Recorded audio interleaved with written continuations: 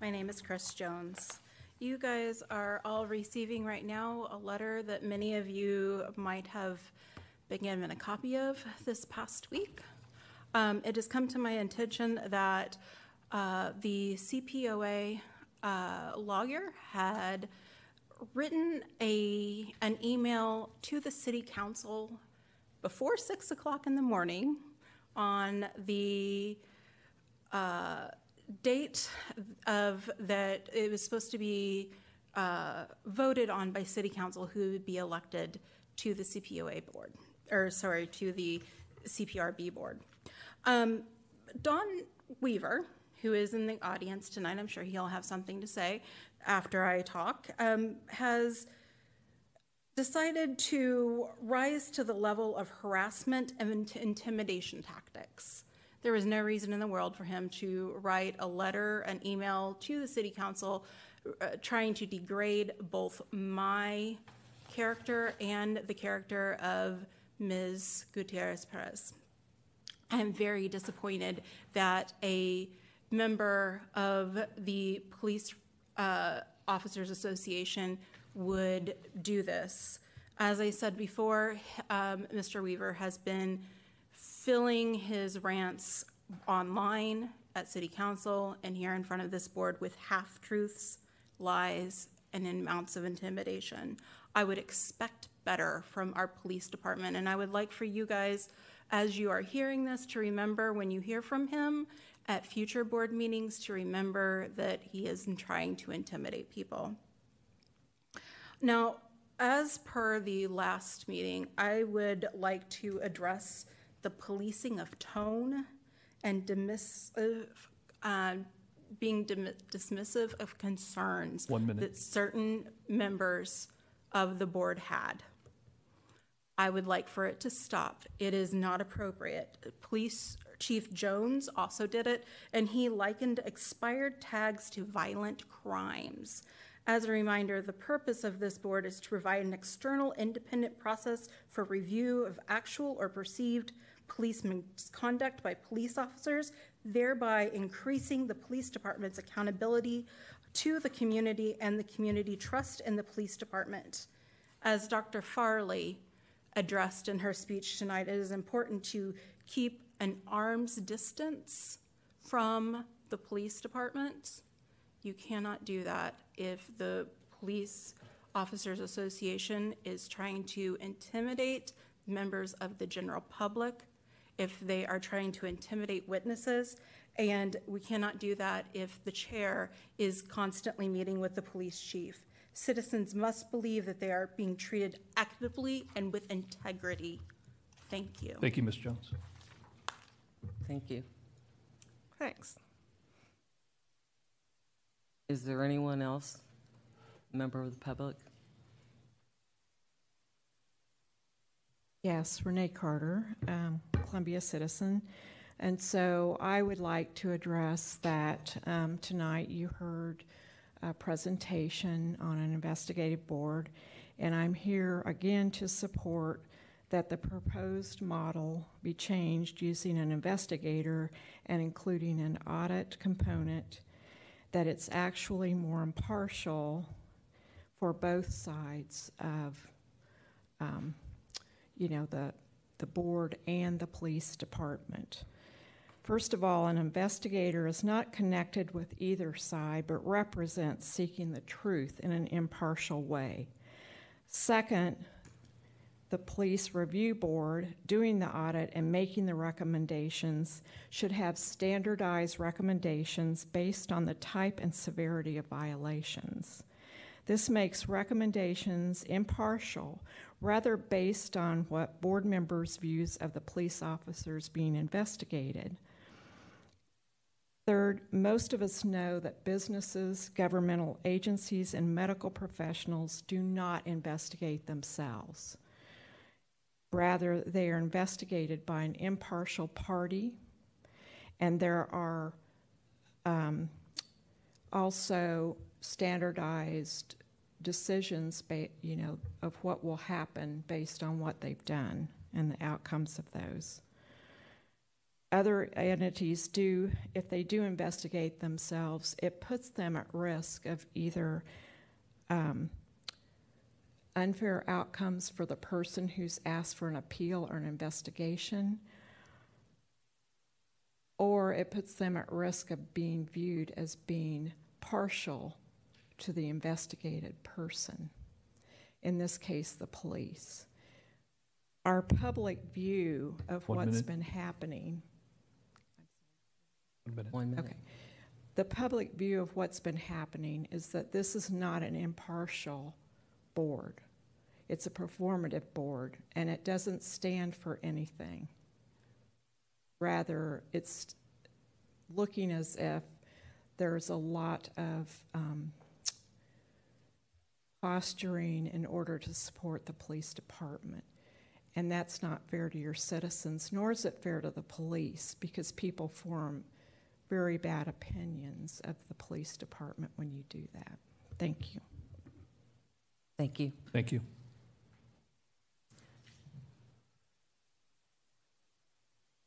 Good evening. My name's Brianna Larimer. Full transparency, I used to be the public information officer for the Columbia Police Department. I now am a citizen. And I'll tell you, as I stand and I've listened to several of these meetings, I've listened to city council meetings, and my heart breaks. All right, my heart breaks. And I'll tell you why. Our focus in a lot of ways isn't where it needs to be to secure a firm foundation in doing what the mission of this board is. We need to look up. All right, we're down in the weeds a lot, and we're looking at little things. I heard tonight, all right, we spent a lot of time talking about a flyer rather than being concerned about how are we engaging those stakeholders that we pass that flyer out to? How are we remaining in contact with them so that they know how to best suit their needs and what they need as citizens in this community? All right, we spent a lot of time talking about whether or not commendations should be reported out in this meeting. All right, one of the missions of this board is to make sure that we're achieving a relationship, we're promoting and achieving relationships with our police department. And so why in the world would we not? Why would we not want to have good, positive feedback in addition to the complaints? Right? And Harmon, I appreciate you, and I see you shaking your head. Let me tell you, the impact of messages, 55% of it comes from body language. All right, the body language I see alone on this board is heart-wrenching sometimes because we're not connected together as individuals, and you're not going to get something completed. And that's my concern. I have a 2-year-old. All right, he's going to grow up in this community. He's going to see the divide. And I hear us saying we're the gap. We're supposed to be filling that. Then let's do that, and let's look up. All right, instead of talking about harassment from CPOA, all right, let's talk a little bit about how we're promoting and enhancing the relationships with our department, what we're doing to do those things. All right. I think it's really important that we're focused on some of the bigger picture items rather than some of these smaller things, because once you get that bigger picture and that firm foundation in place, that's when some of those other pieces are going to come into play. So I acknowledge and I validate that there are a lot of feelings in this room, all right, and I appreciate all of them and all of the different perspectives. But I really am hoping that we can look up. And I want to thank you, Ms. Miller, for your outreach report and talking about some of the things that you're going to be doing to continue to engage the community, because that's where it's going to start. Our community is our biggest stakeholder for CPD, for CPOA, all right, for this police review board. And so let's get them here. Let's get them informed. Let them understand what's going on and what we do and what the resources are. I think that's where it should begin. Then we can look at different approaches if we're unhappy or dissatisfied with the way things are going. The educational piece needs to be there. And in order to educate, we have to know where people are coming from. In order to know where people are coming from, we need to be able to communicate. Thank you. Thank you. Is there anyone else wishing to speak?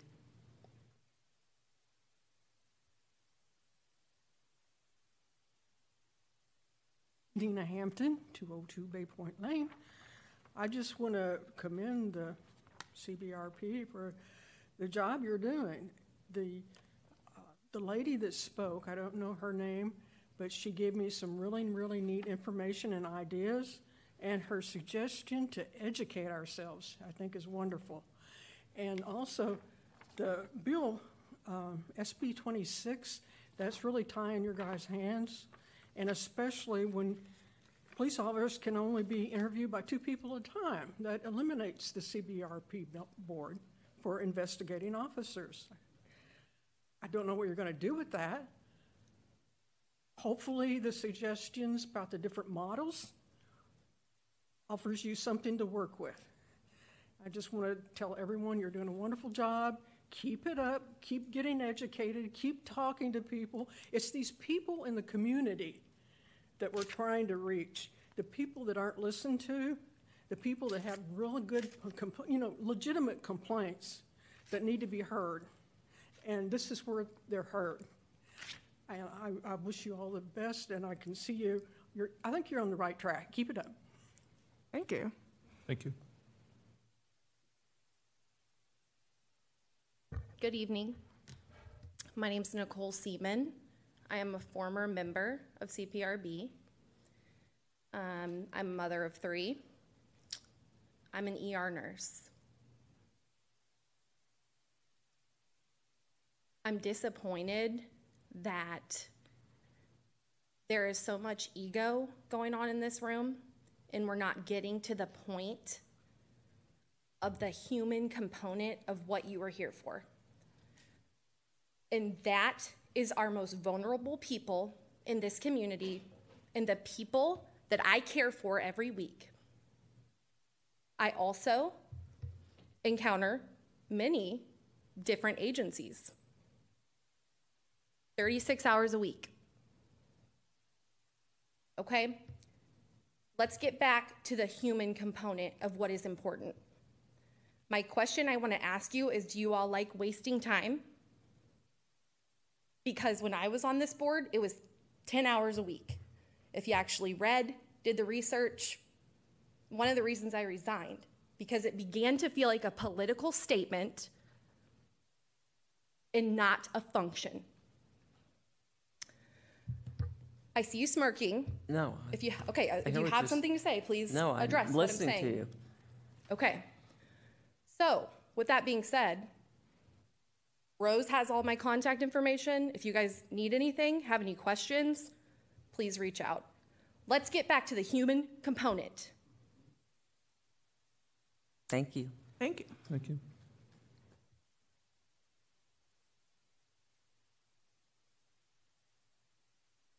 Rebecca Shaw. There's a few things that I want to address throughout this meeting. So Professor Farrelly, one quote that she said stood out to me: cities recognize review only is insufficient. What we are doing, looking at cases and looking at them after the fact, is insufficient. We need to move to a model where we're able to see things as they come in, where everything is shared, where all of you have access to everything. As someone who has applied to this board before with a complaint, it took me weeks to get the same information that you had. You guys are my representative. You are everyone's representative out there. Everything that you get is the only thing that makes a decision for someone. When someone comes up here and says, I've been wronged, I feel like I've been wronged, they don't know the exact policy number they should complain about. They don't know exactly how to word their complaint so that it gets to the heart of what the problem is. Those of you who've sat up there and done your homework and know exactly what it is that that person needs to address, you are the backup. You are the people that make the difference. That's what your job is. So that moves me to my next problem, which is your flyer that the public has not seen a final copy of that you handed out at Juneteenth. There's a mission statement on there, but there's no mission statement on your website. There's a legislative action on your website. So where was this mission statement formed, and did the board have approval of this mission statement? The complaint form. I sit on the Housing and Community Development Committee. You guys as a board should take the changes that you want to have made to the complaint form to Rose, who should then take it to city staff for changes. Your board shouldn't be involved in this. That's why you have a staff liaison. The model and function of the board. I want to see a model that works for the public. a model that works for everyone. What we have isn't working. As was said in council, it is a Band-Aid. What has passed council to give you guys the ability to keep functioning as you are, you need to function better. Please follow up and ask Ms. Fairley whether or not other cities, boards, and commissions are there for education purposes. I feel like that is a very interesting part of your legislative directive. What is the outreach committee for? What are you supposed to educate the public on? Because if it's something like the change for the chief saying we're not going to pull you over and smell marijuana and say we have to now search your car, I feel like that's a legitimate thing to educate the public on. If it's something like we need to prop up our police, no, that's not your duty. That's not your job. Thank you. Your job, you can say, is to fill the gap. Your job is to be oversight. Thank you.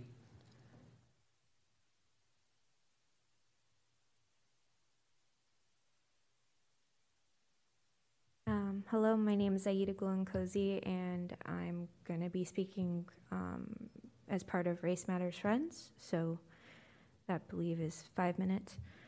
I don't know if I'll use all of it, but thank you. So I want to first echo some of the comments that have been made by Renee Carter and Rebecca Helms, and especially on the point of, in alignment with December Herman's report, that an investigative model is appropriate. After listening to Professor Fairley at the beginning of the meeting, I think she made a lot of important points about the importance of a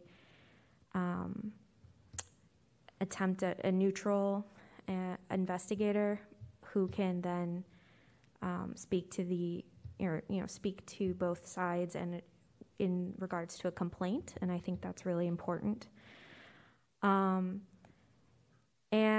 I understand the need for the discussion of the minutia that has occurred in the course of this meeting tonight. And at the same time, I really would encourage you to keep focusing on the function of the board, the ordinance that the board is created under, and what your actual responsibilities are to the public, which in my very simplistic understanding is a focus on, as Rebecca said, reviewing, being oversight to the police. If your job is to receive complaints and review them and confirm whether or not an issue on behalf of the police officer has been perpetrated, then that is what you should be focusing on first and foremost. And thus your charge should be to figure out the best and most effective way to do that. And if you're not doing that, then I don't really know what the point of this board is. I understand that there's a lot of feelings at play. I understand that there's a lot of personal opinions, politics, etc. But if someone has committed some kind of inappropriate behavior against a community member, you are the chosen community members to then commit oversight over that and address that issue for rectifying that problem with the community because of what someone on the police has committed. So, and if that's not what happened, then you're to determine that as well. But if something did happen, then that's your job. So I don't really understand why there's been discussions of a commendation board, forum, or if there's a discussion on, let's make sure that the police, that the public know why the police are here. That's not your job. Your job is to explain, if you're going to do outreach, what the board does and what your function to the public is, because your function is not to the police. The police have their own systems in place to support them. They have a union, they have a public relations officer, they have all kinds of, that's important, that's great, that's their purview. Your purview is not that. I believe you know this, but I feel it's necessary to reiterate. And, this is a very hard position to be working in, and the effort that's necessary. I loved coming in and listening to Professor Fairley, someone who is far more educated on these issues than I am, answering questions, explaining what other models have been done in other cities. I am a huge fan of that. I think that's a really important thing to do, is be comparing and looking at other options. I've read December Harmon's report, and I really think it is an appropriate place to begin, and it looks very well researched. And I hope that is where the focus goes in future meetings. And I also think that if members of a board that they are serving as part of the public are harassed, then that should be addressed by the organization that they may be investigating members of. That should absolutely be addressed, especially if we are going to focus on the humans who are at the heart of these issues, because you cannot serve your public if you are also being harassed by the people you are helping to investigate and keep in line. So, thank you. Yep, thank you. Thank you. Thank you.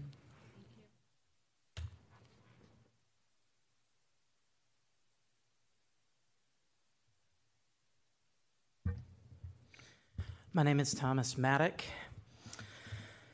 So I've spent some time putting together my words on this. I'll try to remain calm. Some people might recognize me as perhaps I think the word is firebrand.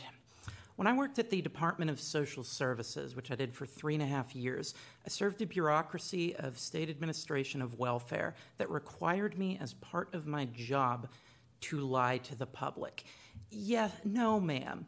Your benefits aren't going to be canceled, even though I knew they were 3 times over the income. No, it's fine. I believe you when you say that man isn't in your house. A bureaucracy's function is to lie and to protect itself. And let me be crystal clear on something we are tiptoeing around. Police lie as a rule. You can see the nadir of that in Uvalde. I'm sure we've all seen the news, but it's not hard for me to find examples of this going on here. Look at all the contradictory statements regarding the Vibes nightclub shooting, which occurred in May of 2021. The police and the owners of the nightclub told a very different story. With that in mind, I saw the members of the board's reactions, most members of the board's reactions to Professor Fairley's statements, and an immediate discussion of some anti-police bias, to which I would say, why would an oversight board not have to have an investigator's some level of bias against the organization that they are investigating if their role is to provide oversight and investigation? Bureaucracies lie. They protect themselves. People part of that organization's also lie to protect themselves, and those organizations should not be going in or discussing, investigating, or forming investigations of the police with the assumption that they are always, I'm keeping track of my own time, that they are always going to be telling the truth, because the overwhelming preponderance of evidence when dealing with any bureaucracy, especially the police and their blue wall of silence, is that they are not. That's the end. Thank you. Thank you. Anyone else?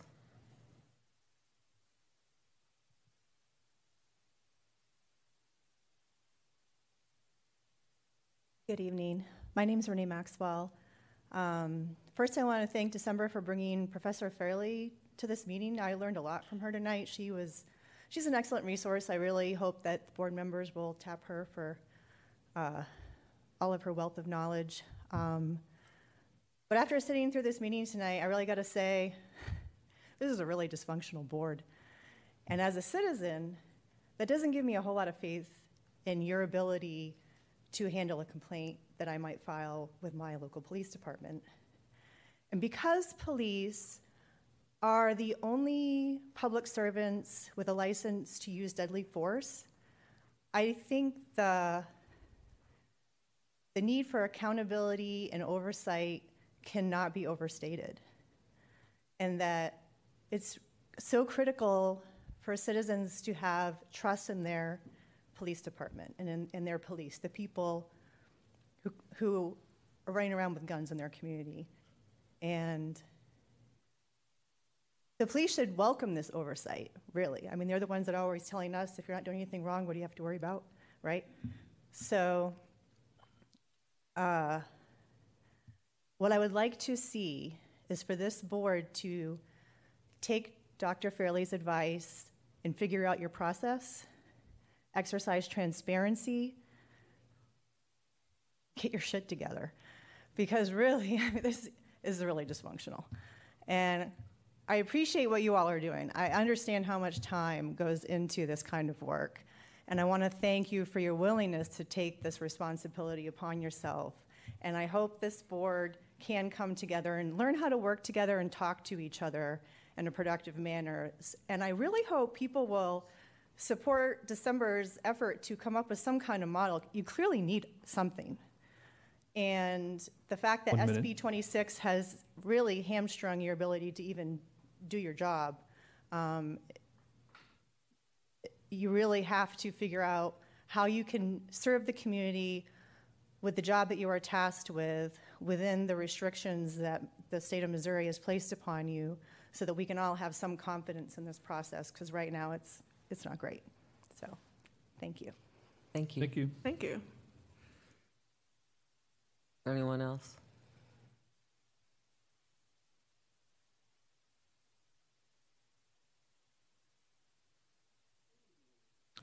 Bria Stevens, concerned citizen. Kind of piggybacking off of what everybody else has said, sitting here and listening to this board, I'm kind of disappointed. I think I might be wrong, and there's someone in the room that might be able to correct me, but I want to say it was in '98. Conversations were had because there were so many things going on in Columbia. A lot of fighting with the kids, trying to come up with programming. My mentor, Miss Wanda Faye Elbert, Almeda Creighton, Miss Edie Prince, David Tyson Smith, James Robinette, a few others. I want to say Mr. Easley. A lot of people think he's loud, but that man knows what he's talking about. I want to say to you guys, think about the community. It's about the community. It's about addressing issues that are happening. In 2001, I had an incident with an officer. I filed a complaint 2 different times on the same officer who accused me of not being disabled, and I told him, I don't have to tell you what my disability is. You can't look at a person and say they're disabled. I filed 2 complaints. It was taken to the police department. I never heard anything about it. Remember the people. It's about the people. Take all of everything y'all going through, research, but when you come in the doors and you doing the work, it's about the people. Take the personal out of it and remember the people. Get back to what it's supposed to be about, the people. When people have complaints, they gotta know that if they turn something in, that there's gonna be some follow through. If someone have an issue with an officer, me, because I was born, I'm the radical in my family. So hearing that people making threats, it is what it is. It's a shame that they're doing it. But remember the people. If you really gonna do this work, remember the people, because that's what it was about. When we was having those conversations at Russell Chapel, we never brought in personal, political, I'm gonna put this person in this position for this. It was about the people. We had people, there was a time when the review board would allow you to come and tell what happened. You didn't have to worry about filing a complaint because you was in the room. Y'all might want to think about that, because I don't want to fill out no paper. I want to be able to tell you, and then you do something about it. Thank you. Thank you. Thank you. Thank you.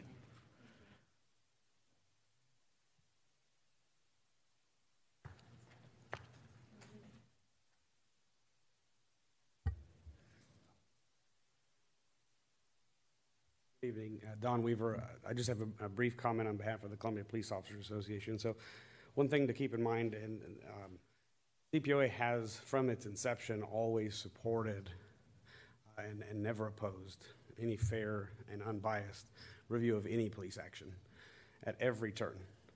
We stood with David Tyson Smith back in 2008 and publicly supported the creation of this very board.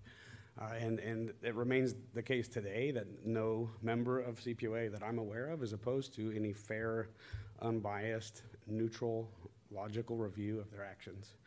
And secondly, I'd just like to encourage any of you, if you have even heard a rumor that anyone is intimidating or threatening or harassing, please, on behalf of CPOA, I implore you to please report that misconduct, potential law violations, whether that's to the city, to the state, to the city police, anyone. No one likes bad actors, and no one wants any bad actors involved in this process. Thank you. Thank you. Anyone else? My name is Peggy Placer. I work very much as a volunteer for the RMF Community Bail Fund. As part of that work, we see the people who have been stopped, arrested, and jailed, and go to trial. This whole idea about neutrality or having a balance of power just doesn't hold water for me, because the full force of the law, as one of the other speakers said, the weapons, the presumption of guilt. We don't have a presumption of innocence. We have a presumption that if you got caught, if you got stopped, if you got jailed, you are a bad person. These are the people that I bail out all the time, have in my car, have conversations with. They are not as described as horrible people.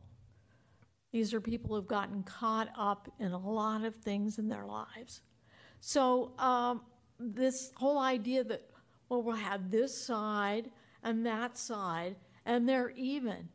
No, you have to take into account that the balance of power is unequal in our society, and that you have to sometimes be the voice for the people who, as Ms. Carlson admitted, were the ones that got stopped when she was on a ride-along.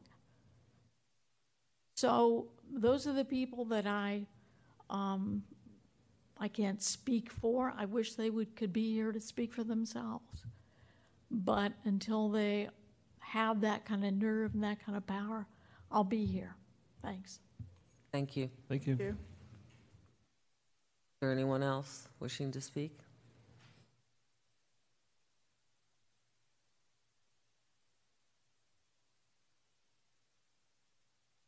David Allen, and don't worry, I'll be under the 3 minutes. First, I want to agree with Ms. Jones and say that the police toning needs to stop, and the body language, policing needs to stop. A few months ago, I said that, if you did outreach and then people came to you and you didn't work, it would be a poison. I think you can listen to a lot of the people here and see just how much they want to rely on an oversight board. But what I also see is that you could also be a remedy. There's a lot of people who are excited about this new model project because they see it as something that is on their side.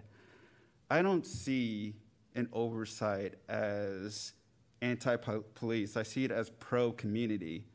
And people who think that something that helps citizens is anti-police is scary. And also, this idea that you need to be cheerleaders for the police as an oversight board, if the FDA came out and started doing commercials and advertisements for Burger King, that would be ludicrous. That'd be ridiculous. That's not what you're supposed to be.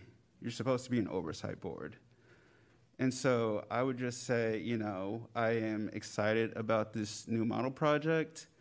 I think that it is going to be very useful, and I think that the people want this in the city. So thank you. Thank you. Thank you. Thank you. Thank you. Is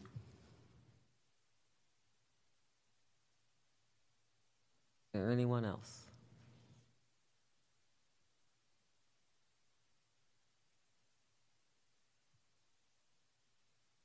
Good evening. My name's Christine Gardiner. I hadn't really intended to speak tonight. I just wanted to witness and see what this was all about. I have attended a couple of meetings. But I wanted to remind you of some past history and why there is such a lack of trust. I myself have 4 things that I experienced viscerally when learning about them. The first was a young man killed by a police officer in the East Campus, practically beheaded, and left there. There had been warning red flags about this officer. Nothing was done. Then there was, later, the taser craze, when it seemed that the police were tasing mentally ill people, people that it was inappropriate, and that had to be stopped. It was, but I don't think it really touched the problem. Then the chief made national TV talking about pennies from heaven. That really wasn't very good. Lost trust there. And then finally, there was the expose of the brothel owner that the police colluded with for years. The man who had picked up young girls at the Wabash Station running away, taken them to his brothel, hooked them on heroin and other drugs, and the police colluded with that man so that they could get warrants served when he alerted people to it. So your job's really important, because I don't know what investigation went on. I don't even know how these things kind of played out. 1 minute. All I know is that when I learned about them, all 4 of them made me sick, because that's my police department. How am I going to trust them? These are serious things, and I really hope that we're on a new path here, that these things don't happen in the future. And the minor offenses, stopping someone, throwing them on the ground, I don't have to worry about that. I don't have to worry about somebody throwing me on the ground and fingering me all over and threatening me. But people do every day. And this is where the rubber hits the road. And this is why there is no trust. Thank you very much.